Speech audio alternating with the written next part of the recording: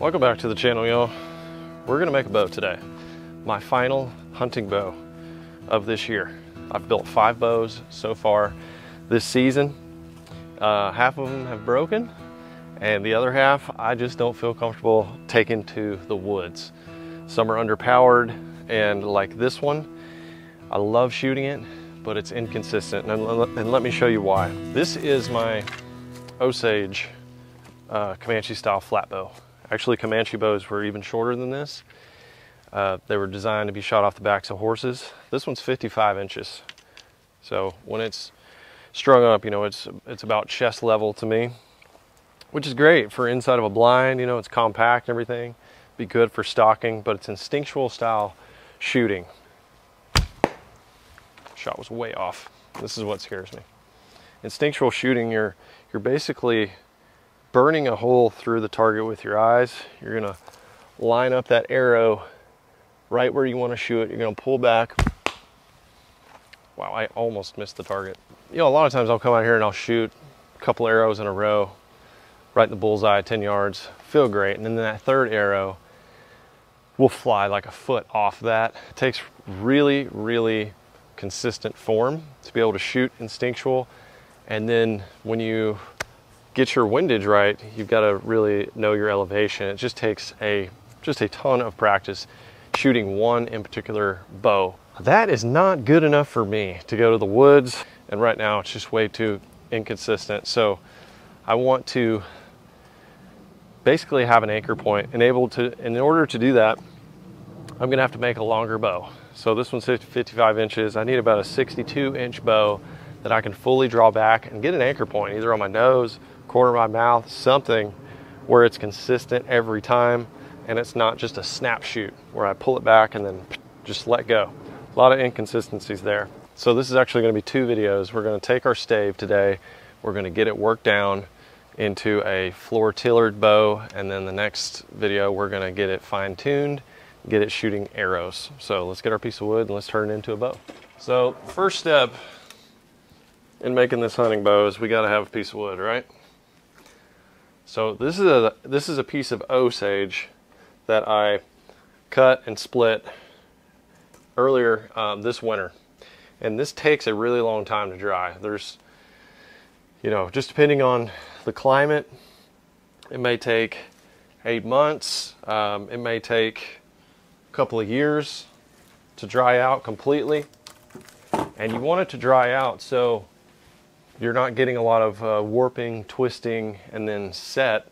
That's why you want it to be completely dry, which this stave is. So I had a local bowyer give me this, and this is Osage orange that is dried for 2 years. So first step is to figure out the length that we want, and that depends on our draw length, which mine's gonna be around 28 inches. And that's most people, quite honestly, on a trad bow. I've already measured where I need to cut off the ends. There's a knot on one side, and I want to be able to miss that knot.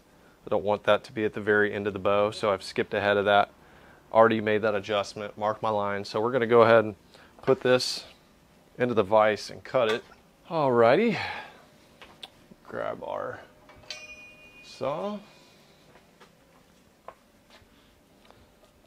Okay, got our line here. We're going to cut this so we've got a 62-inch bow.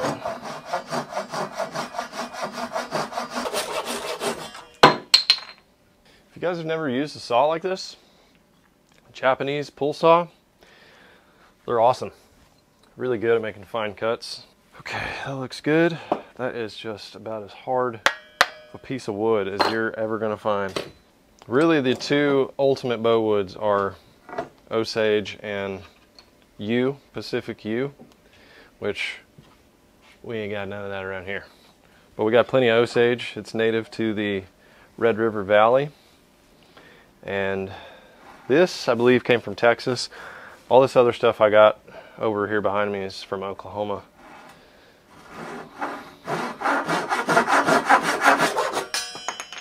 Should be right at 62. We are dead on 62. So we're dead on 62. 31 is going to be dead center. So we'll go ahead and mark that. So I'm going to mark the center of my bow, and then I'm going to take my hand and kind of place it in the middle. From side to side, that's about 4 inches. Just go ahead and take the old protractor from 8th grade. Put this on here. Mark this at 2.5 inches side to side from center. Now there's one thing about this stave that is different than most other Osage staves that you get. So I was given this by a bowyer. His name is Austin, and he had already worked the back of this bow down to a growth ring. So woods like Osage, hackberry, which is real common around here, mulberry, there's a number of other woods that the very dense woods that you'll use where you want the back of the bow, which is the part that faces away from you, you want that back of the bow to be one growth ring. So you look at rings on a tree, you know, you count the rings. This is just one growth ring. So this is 1 year, you know, this is probably 1994 or something. The belly of the bow will work down through the layers, but it's that back that's really bending away, and that's the part that needs to be one layer. Just prevents splintering from popping up, and that is extremely important on an Osage bow. That's one of the keys that you must follow in order to have a bow that's going to last. So Austin actually saved us a ton of time doing that, and you can already see this is brown. Like, this is starting to turn brown, which is what it will naturally do, but compared to this right here, like, this wood is still sort of yellow. Next thing I'm going to do is lay out the bow. Just kind of use a pencil and lay this out. And there's measurements that you could follow, and the Bowyer's Bible kind of shows you some of these measurements. But because we have just a few little knots and things on the side, some things that I'm going to have to incorporate into the bow, you can't just go through a knot, because that'll just ruin the bow. Makes it weak. I'm just going to sort of pencil how I want the bow to go. Just kind of visualize it. I'm going to use a hard reference with a measuring tape for the final tapers towards the ends. This bow is already about 2 inches wide to begin with, which is perfect. So I'm going to come over here 10 inches off this end as well. 5 inches from there. I want this thing to be. I'm actually going to do 1.25 inches. It's part of the fun right here. You can just kind of Bob Ross this thing. Do whatever you feel like. Whatever looks natural to you. Okay, I like it. So I've been using a machete to shape all my bows, which, I mean, it's worked. It works pretty good. But one of you sent me a really special item. I didn't even request this. This is a draw knife from Kentucky. I don't know how many years old it is. It looks like it's 100 years old. Like, it's so old that the wooden handles, the original wooden handles, are starting to crack and fall off. I had to wood glue one of them back together. And this is a much safer way to shape a bow. So I'm actually going to use this ancient pioneer tool, pretty awesome, to make this traditional hunting bow. Let's go do it. Let's make some shavings. Last bow of the year.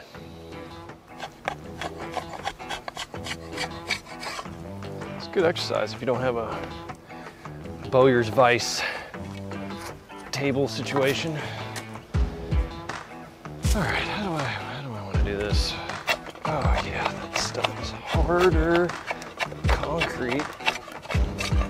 Got a lot more power using this draw knife than a machete. My wrist isn't going to get as good of a workout, but oh my gosh, this stuff is hard. I really want to take a lot off this midsection. So as I'm working through this, I can start to see that yellow wood underneath. See the old wood where it's dried out.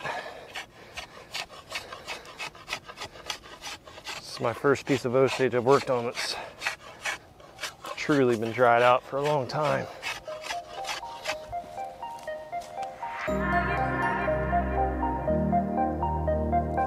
All right, got the first little layer of the onion off here. Got in some of that yellow wood, and we're just gonna keep ripping. We're gonna rip on the sides where we drew our lines, and keep ripping on that belly until it starts to bend.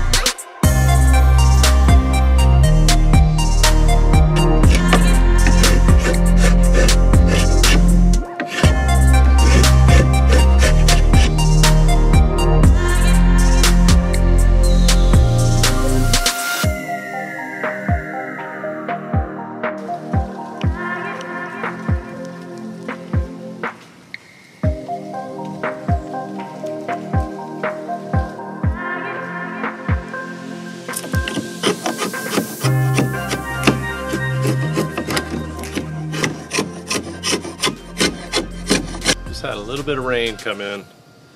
I've been working on this bow with the draw knife for about 6 hours total. I finished up yesterday, came back, and I started working on it, and I've got it to shape, to rough shape. I would say it's a roughed out bow if we can get it to bend a little bit. So this is the big test right here. We're going to put it down on the ground, see if there's a bend in it. You can still feel the mass of this bow, but it is shaping up a little nicer, so let's put it on the ground. Yep, starting to get a little bit of bend in there, just barely, but we're starting to come together. I can already see this is a big problem area right here. So I hit this knot right here with the draw knife, not meaning to, just got going kind of quick and hit that knot.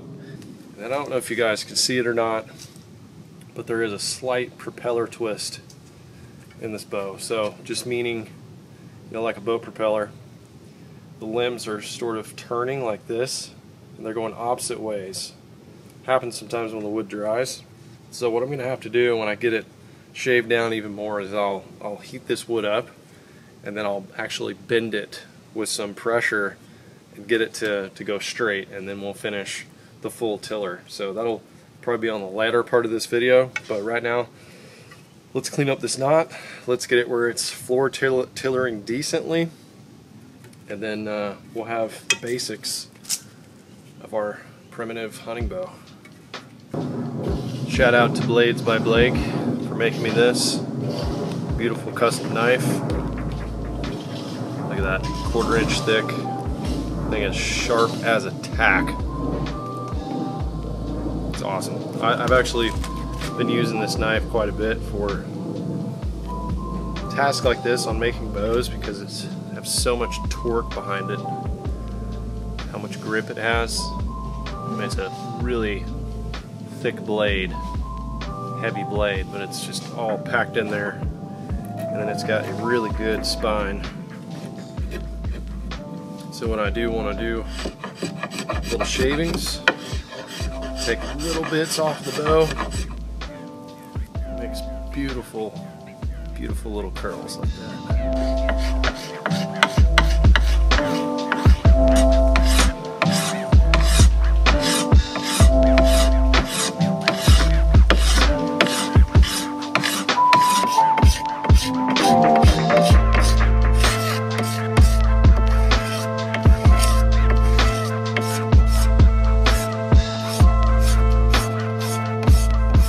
Problem with these spots is this is thick, like this knot goes through all the way to the other side, so when I'm tillering it just makes a weird spot for the bow to bend evenly because the thicker spots aren't going to bend as much, so it's like having a big wart in there, but it's part of the character.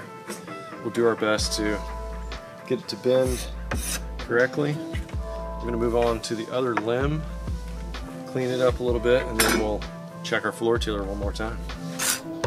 Something about working on a bow though is therapeutic in ways. Feels really good.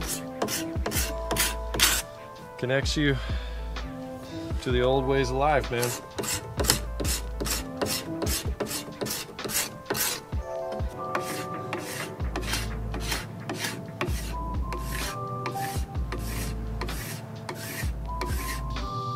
All right, let's take a look at it. See what we got. Okay, got a little bit of bend. Supposed to say just tough stuff, man. We're bending. I don't know if you guys can see that. It's just barely bending, but it's good enough to I can't really eyeball. This is why you need a tillering tree. So you can really see the even bend. I think it's ready though. I think it's ready to start putting some notches in. I'm gonna do a little bit of cleanup work, put some notches in, and then I'll put a tillering string on it, and then we'll see where those bends are. Right now this is probably an 80-pound bow at 16 inches. We want it to be about a 50-pound bow at around 28 inches. So we got a lot of work to do, but it's bending. So thanks guys for tuning in to part 1 of me building my ultimate primitive hunting bow. Hopefully it's going to be the last one for a while, but I'll tell you what, this stuff is addicting. Once you build one, you want to build 100. You want to get them perfect, but you'll never really get there. It's just fun trying. Don't forget to subscribe to the channel, hit the notification bell, and follow me over at Instagram as well to see the little tidbits of my life. So God bless you and all of your great outdoor adventures. I'll see you